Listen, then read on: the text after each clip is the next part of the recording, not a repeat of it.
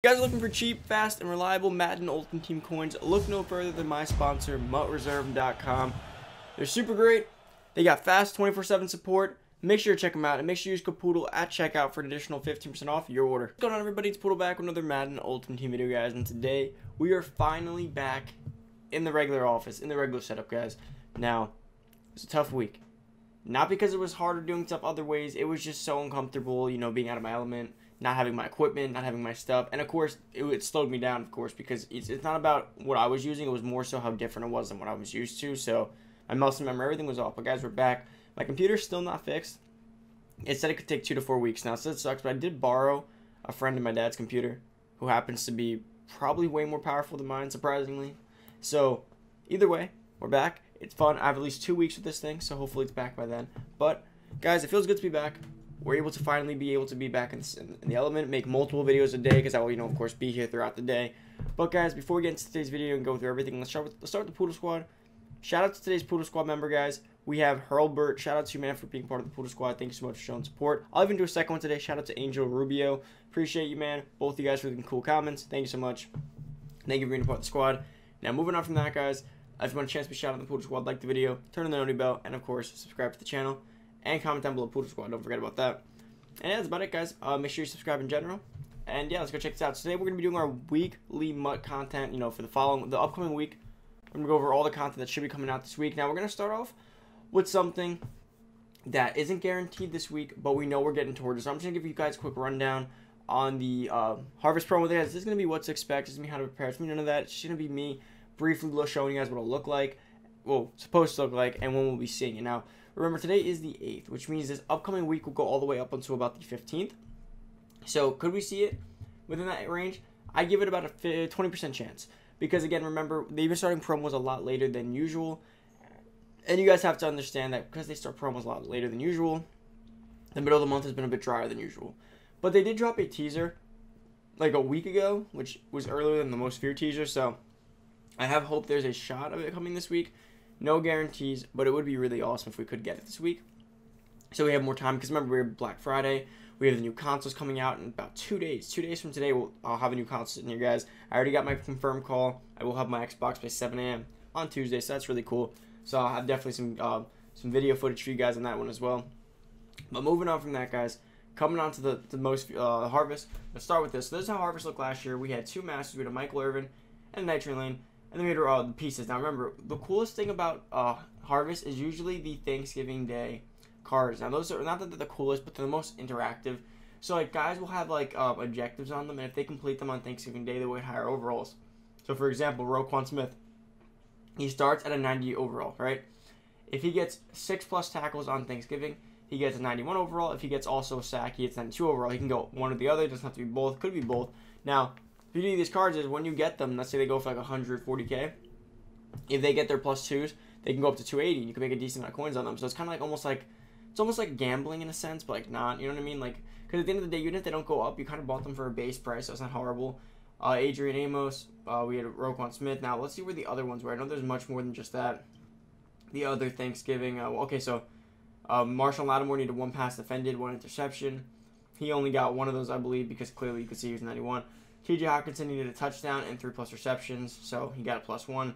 Calvin Ridley needed 40 receiving yards and 100 receiving yards. He got the 40. I think he came pretty close to the 100. Micah Hyde needed 4 total tackles, interception.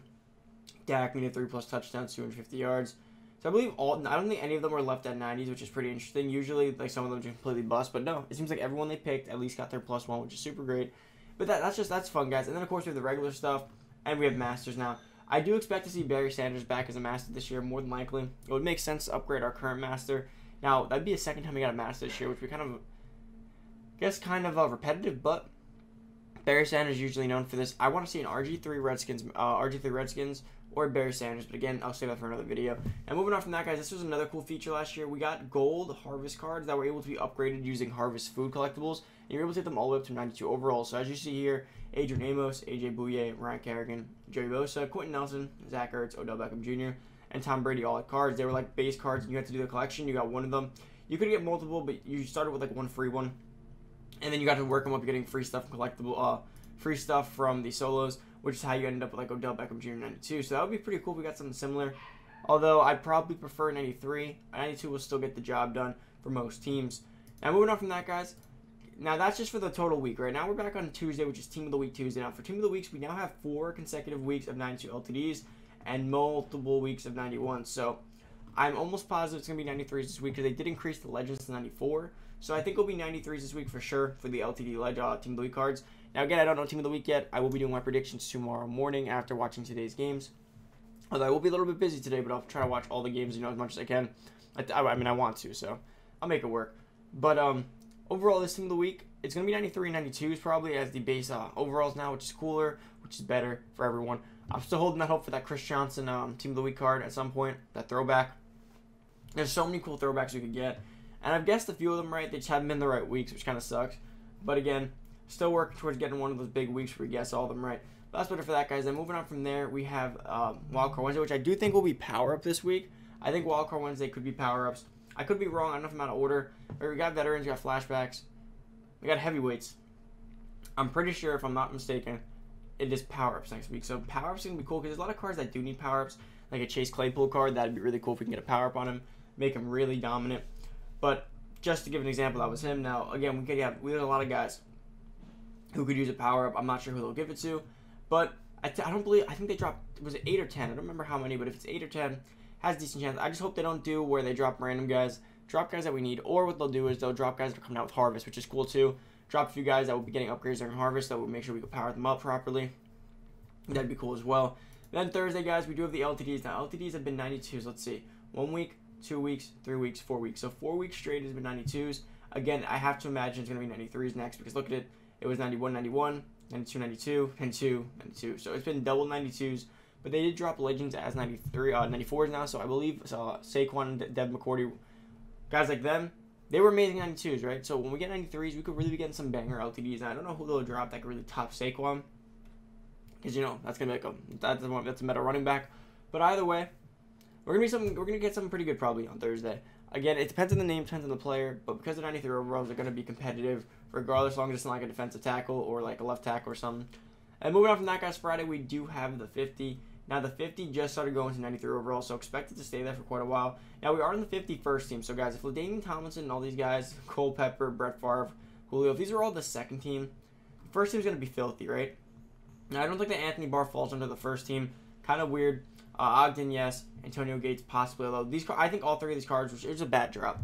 Ogden was good, but the overall was a bad drop. Now, this is the first one for the first team, so I can see why.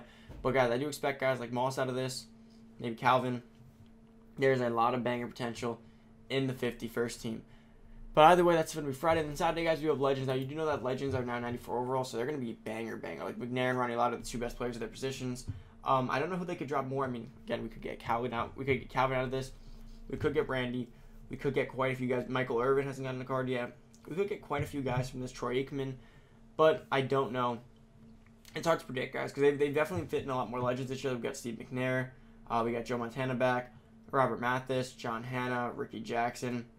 We got Edgerrin James. Like, there's been a lot of new guys this year. Let's keep moving on down. I mean, it's just hard because the set piece are going to show. Junior Seau back. It's been a year of Reggie Wayne back. It's been a year of a lot of newer guys, so like it's been harder to predict than like our usual set, like around this time. As we near Thanksgiving, I feel like we always get Michael Irvin cards, Night Train Lane cards, Barry Sanders cards. So we know and Lawrence Taylor. We're gonna get one of those assortment 4 pretty soon, so definitely stay tuned for that. But guys, that pretty much does wrap up the video. Hopefully you guys did enjoy today's upcoming weekly MUT content video. If you guys did enjoy and you want to see more of this every single Sunday, keep smashing the like button. Turn that noti bell, come join the Poodle Squad, and you can also be shouted on the Poodle Squad with those same instructions. And make sure to subscribe as well, guys. Come join the family. Let's keep growing. So excited for the content on Tuesday. Finally, Next Gen Madden. Now, it's not the official Next Gen Madden. It's going to be Madden probably with upgraded graphics right now. And then December 4th, I believe, we will have the official Next Generation version of Madden. So that's going to be super exciting. But that's about it, guys. Enjoy the rest of your day. Enjoy your Sunday watching football games. I'm out. Peace.